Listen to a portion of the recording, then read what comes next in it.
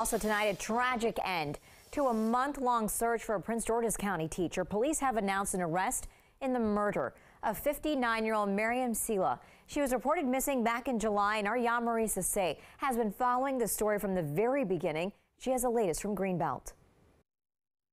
Miriam Toure Sila, known as Madam Sila to her students, was last seen in the Greenbelt area. She went for her daily walk and never returned home. Today, police say her body was found nearly 20 miles away, and they say someone she never knew is responsible for her murder. Devastating news today. A heartbreaking ending. This was our worst fear realized, and it's going to be very challenging for our community, for our educators to cope with.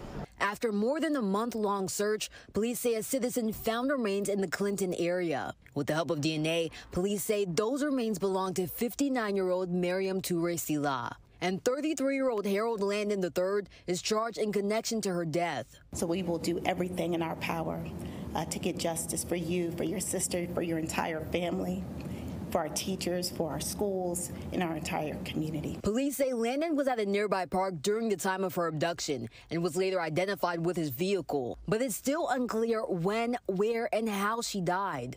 This appears to be stranger to stranger. The type of violence is depraved, and it wouldn't make any difference to me. It's disturbing. Sila was a teacher at Dora Kennedy French Immersion in Greenbelt. When she went missing on July 29th, her school, community, and loved ones went searching in hopes to bring her back home. And now many, including her sister, are left heartbroken. To have a beloved member of our community taken away from us in this way is just so devastating.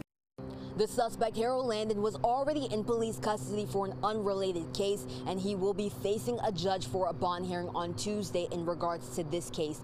He's charged with first-degree murder. For now, reporting in Greenbelt, Maryland, I'm Yamari Sase, DC News Now.